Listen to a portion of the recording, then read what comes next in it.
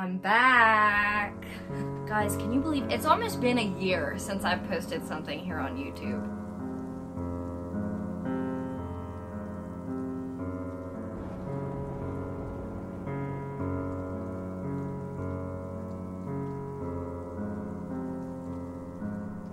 So I've been feeling the need to do that for a while. I've actually been thinking about it ever since I thought about posting another video. So guys, can you believe it's almost been a year since I've posted something here on YouTube? And I just want to thank anybody who's stuck by my side. Even though I haven't been posting, life's been busy, life's been crazy, and I believe everybody's has been, especially coming off of COVID. I got promoted in my job.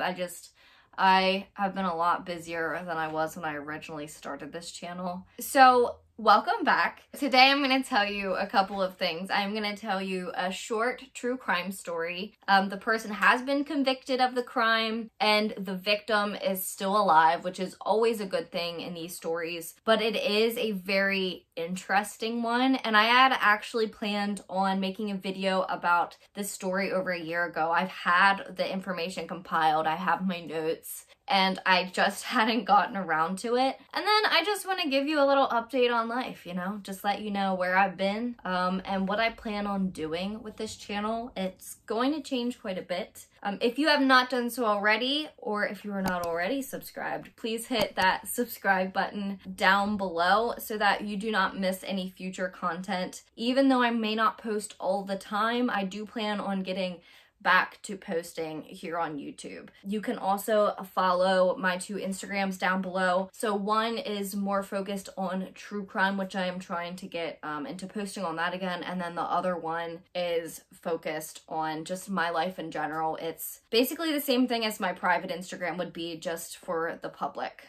So let's get started. Before I forget, now this is actually after I filmed the video, but I just want to put in there real quick that this does discuss domestic violence, so if that would be a trigger for anybody, please keep that in mind as you proceed to watch this video. Today we are talking about a 42-year-old woman named Nicole Gordon who had found out she had been shot in the head by her ex-boyfriend, 39-year-old Geronte Kane, back in 2017 when her friend took her to the Atlanta Medical Center in Georgia. So Nicole had been having consistent headaches for a month. She was having trouble speaking and communicating with others, and she also was having an extreme lack of coordination. And so her friend decided that she was going to take her to the doctor to find out what was wrong. Now, when she went to the medical center, the doctors asked her what her story was, what had happened, that she had bad head trauma, and she told them that her ex-boyfriend at the time had told her that they got in a car accident. She basically ran off the road and she hit a tree, and then the window broke and she got a glass shard in her skull, and that is what was causing all this. The doctor said that didn't really make sense for the kind of trauma that she had, and so they decided to do scans. The police also ended up asking Kane what had happened, and he said the same thing. There was a broken window in a car accident and a piece of glass got stuck in her skull. Gordon had also said that Kane, after the accident, took her to his mother's house and they doctored her for what she thought was just a lot of bleeding from an injury to her head. Now, she did say they were arguing before this apparent accident happened, but the doctors, they didn't believe that story. So when the doctors looked at the scans, they saw a bullet lodged in her skull, which was in a very bad place. The surgeons couldn't operate on it. It just was too big of a risk and could cause death. And so this is something that Nicole Gordon will have in her head for the rest of her life. And she will continue probably to experience headaches and other symptoms from what happened. So police investigated it, and they put together that Geronte Kane actually had shot his ex-girlfriend, Nicole Gordon, in the head in 2017 when they got in an argument in his car, and so they put out an arrest warrant for him. Kane ended up fleeing, and he would actually be on the run for a year before he was finally found in 2019. And then in September of 2019, he would be sentenced for 30 years. It would be 25 years in prison for the damage that he had done to her and 5 years on probation. Now, this wasn't Kane's first run-in with the law. He had 13 prior arrests. One was for sexual assault, and then there was another one for burglary. And so it wasn't really surprising to the police that he would do something like this. With his past behavior and his history, I don't know if it's long enough for somebody who literally tried to kill their ex-girlfriend. He was lucky enough that she survived. Otherwise, I think the circumstances would be a lot different and he'd probably be sentenced to life in prison. My heart really goes out to Nicole Gordon, because she has to live with that trauma for the rest of her life, with her memory and everything else, and they can never remove that. This is a case of domestic violence, very clearly. If you or anybody you know is experiencing domestic violence, please call the domestic violence hotline. Try and get them help, because it's usually too late by the time that they go to get help for themselves, because that's when something like this would usually happen. I will link that down below so that if anybody you know, just, always reach out for help. You can even always reach out to me if you want, and I will do what I can. Okay, so now that we're done our true crime story, I want to talk to you a little bit about where I have been. First things first, I work probably 9 hours a day, I think, which is normal for most people. And then right after, we usually go to the gym. I try and see my animals if I can. I have a horse.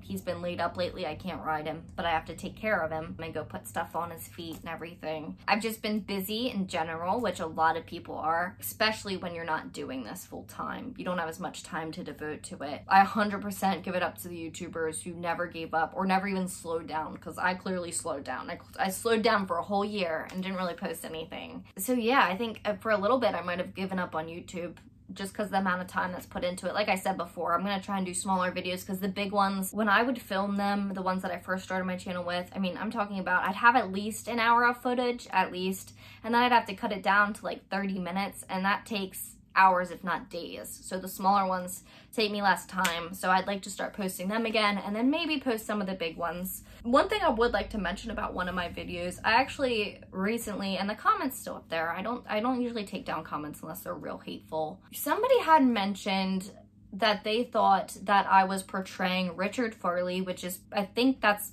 Stalking Laura is my most popular video on here. They thought I was portraying him in a good light, that I admired him in the way I was speaking about him. They believed that I should not talk about his background, about the fact that he was in the military and things like that. One thing I would like to clarify, I try and show a background to anybody that I do. If you watch any of the serial killer videos I did, I try and show a background to them. Fred and Rosemary West, I did a pretty detailed background, anything that I can find.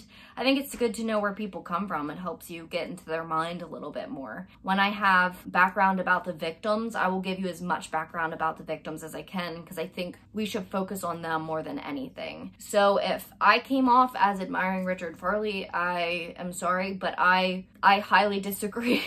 I highly disagree that I did. I think what he did to those people in that mass shooting was absolutely terrible, and I think what he did to Laura Black was absolutely terrible. Having somebody reject you is no reason to become obsessive and deadly, for that matter. So now that I got that out of the way, I've been waiting to respond to that comment on here as well as in the comment section. Don't go attack them, but just know that I never try and portray any killer in a good light. But as of that is all I have for today. Thank you for watching this. Thank you for coming back to see me. And thank you to all my subscribers that have stuck with me for the past year when I haven't really posted anything at all. Actually, I haven't posted anything in like 340 something days. So I'm really close to a year since I've posted something. So here you go, here's your yearly video.